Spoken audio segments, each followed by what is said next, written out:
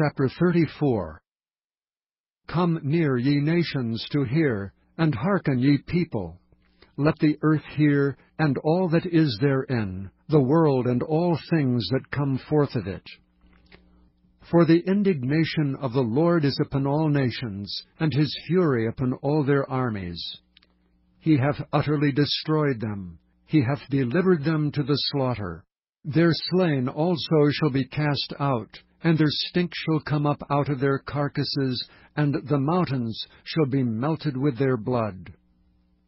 And all the host of heaven shall be dissolved, and the heavens shall be rolled together as a scroll, and all their host shall fall down, as the leaf falleth off the vine, and as a falling fig from the fig tree.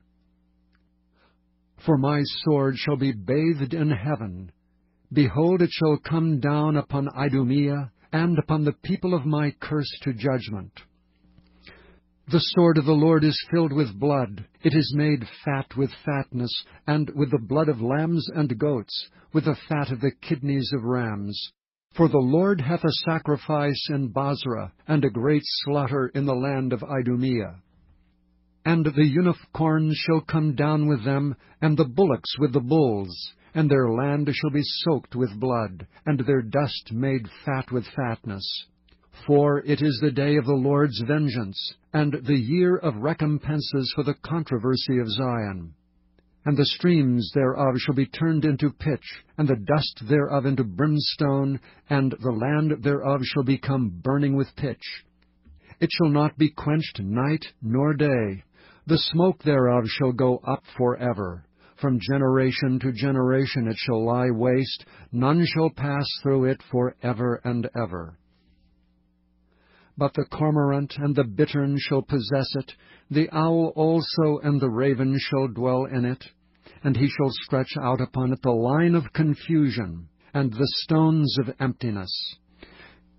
They shall call the nobles thereof to the kingdom, but none shall be there, and all her princes shall be nothing. And thorns shall come up in her palaces, nettles and brambles in the fortresses thereof. And it shall be an habitation of dragons, and a court for owls.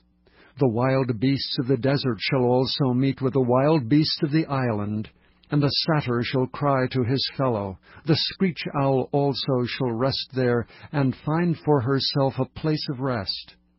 There shall the great owl make her nest and lay, and hatch and gather under her shadow. There shall the vultures also be gathered, every one with her mate. Seek ye out the book of the Lord, and read. No one of these shall fail, none shall want her mate. For my mouth it hath commanded, and his spirit it hath gathered them. And he hath cast the lot for them, and his hand hath divided it unto them by line. They shall possess it forever, from generation to generation shall they dwell therein.